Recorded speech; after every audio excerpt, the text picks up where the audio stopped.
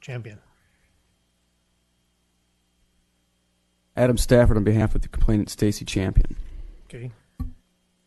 Ms. Champion's complaint is not that APS violated Decision 76295, but that the rates approved by that decision are not just and reasonable. But what is just and reasonable? The Arizona Supreme Court defines a reasonable rate as being one which is as fair as possible to all whose interests are involved. This requires the Commission to balance the effects of the rates on customers with the effects on the utility's owners. Well, the new rates have certainly benefited APS's owners. They are raking in massive profits. In the first quarter of this year, APS's parent company announced profits of $17.9 million, more than 5 times the $3.2 million profits earned in the first quarter of 2018. Just listening to their earning calls for the year. The rate review that culminated in Decision 77270 confirmed what Ms. Champion showed in her complaint, namely that APS earned a higher than expected revenues due to its miscalculation of residential customers on demand rates, and that APS failed to explain changes to its adjuster mechanisms, as well as the 4.5% average bill increase would vary widely, extremely widely, due to the significant changes in the rate design. A rate design that is geared to get residential customers on demand rates. This obfuscation and misrepresentation of what the 4.5% increase represented was fundamentally unfair to ratepayers. So was the rate shock that APS's residential customers are still feeling. Consumers are struggling to pay their bills and were shut off for non-payment 105,206 times in 2018. We've heard APS talk about winners and losers when changes are made to rate design. The rate design approved by Decision 76295 picked winners and losers. Some customers saw an increase of 95%, while others saw a decrease of up to 81%. And now we know that at least 2 people lost their lives last summer because they could not afford to pay their power bills and APS shut off their electricity. How is this just and reasonable? Massive profits for APS on one hand, rate shock for residential customers, a record number of disconnections, and the deaths of 2 human beings because they couldn't pay their electric bills. These rates are not just and reasonable. Okay. These rates are not just and reasonable. They provide a windfall to APS at the expense of residential customers, some of whom paid the ultimate price. The Commission has the authority to rescind Decision 76295. Monopolies are tolerated only because they are to be subject to vigilant and continuous regulation by the Corporation Commission. Now is the time for this Commission to act pursuant to ARS 40-252 and provide relief to APS's residential customers. Don't leave ratepayers suffering under the current unjust and unreasonable rates while the rate case ordered by Decision 77270 is litigated.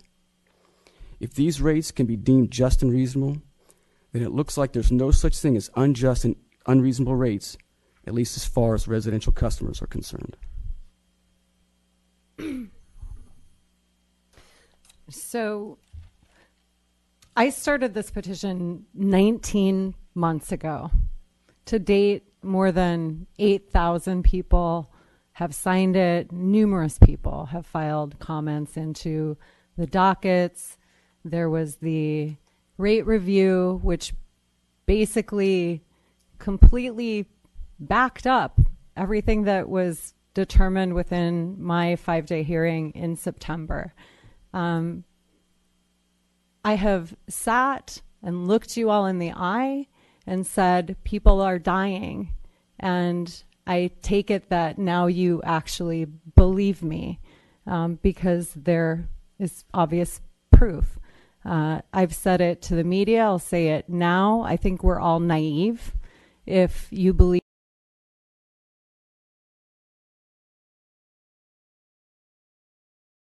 that those are the only deaths or extreme injuries that have occurred from this.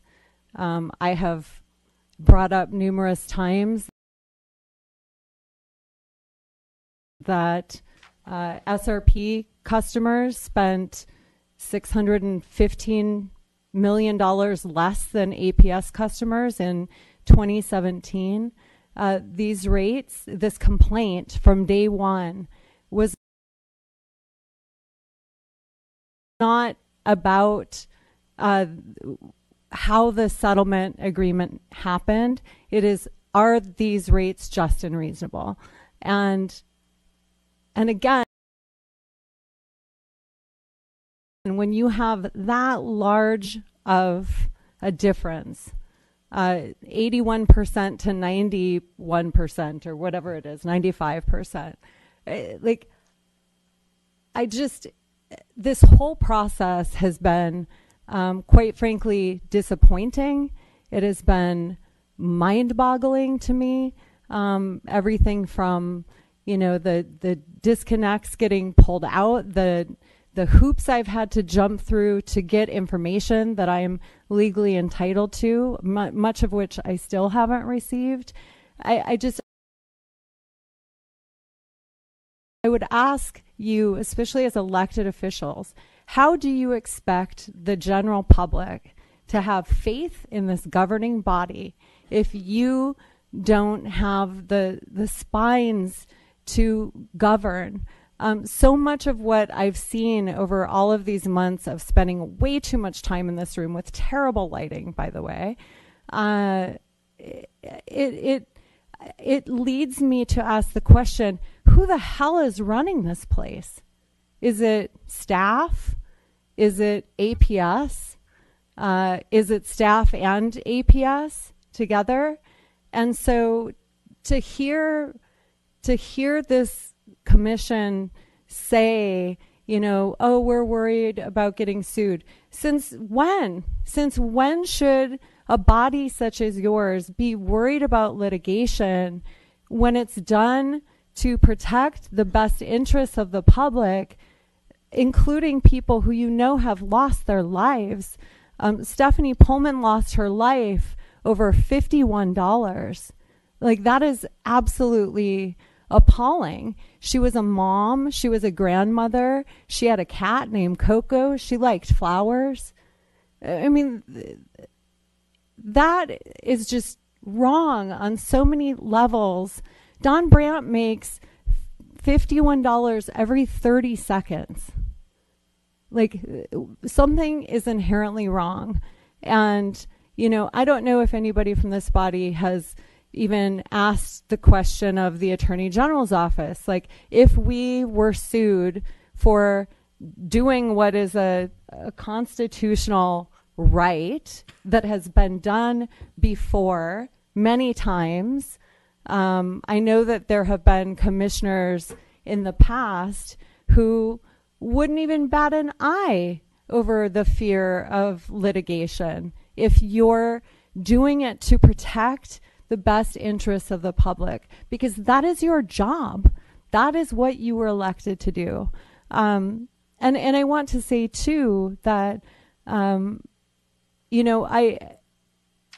know that you guys all probably feel like I just beat everybody up all the time. And I want to say, I do appreciate when you make articulate arguments. The biomass thing, I know that there are probably more things that we agree on perhaps than even disagree on. And I appreciate articulate arguments. But when I think about, even the rate review and the fact that, and this was pre the, exposure of Stephanie Pullman's death, you guys didn't ask them any questions. You didn't ask staff one question at all.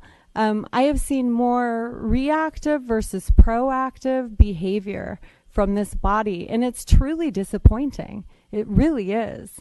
I would like to have faith that you could see what is happening. You could look at the data that is out there. And, doing interviews the last couple of days, APS is still spinning out the 4 point whatever percent that they're saying, and then saying the base rates. That means nothing to the general public.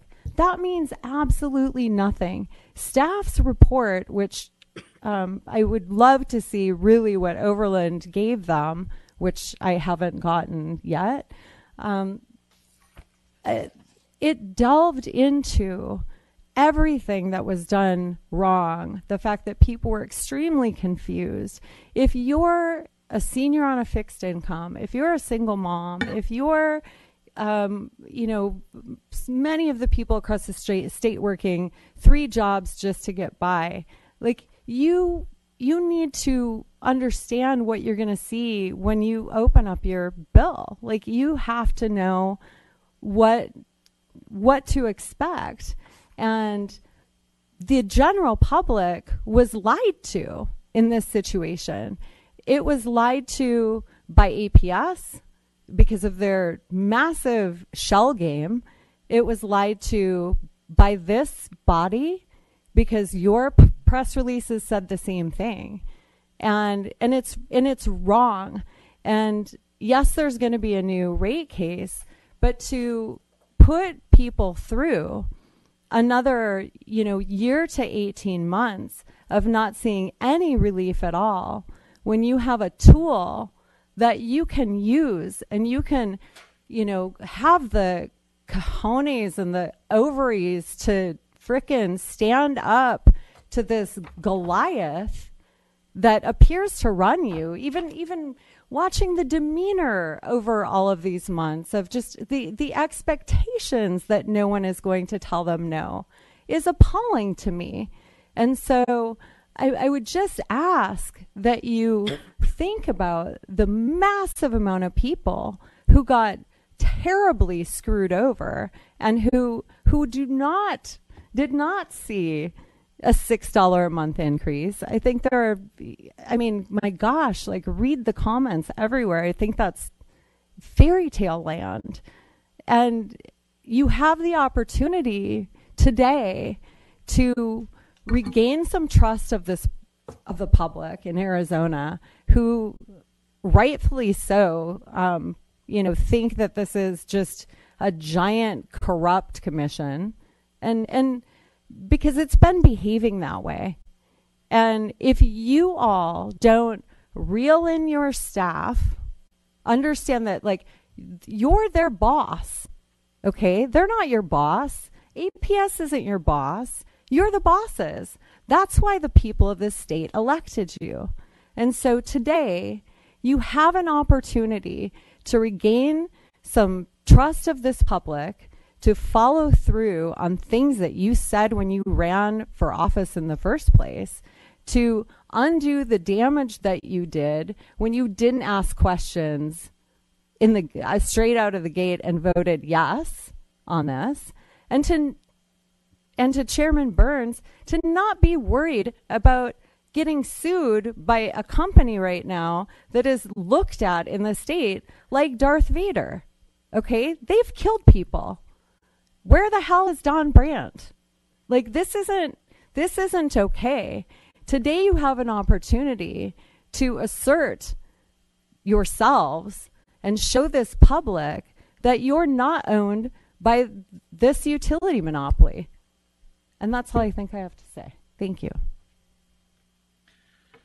All right. Any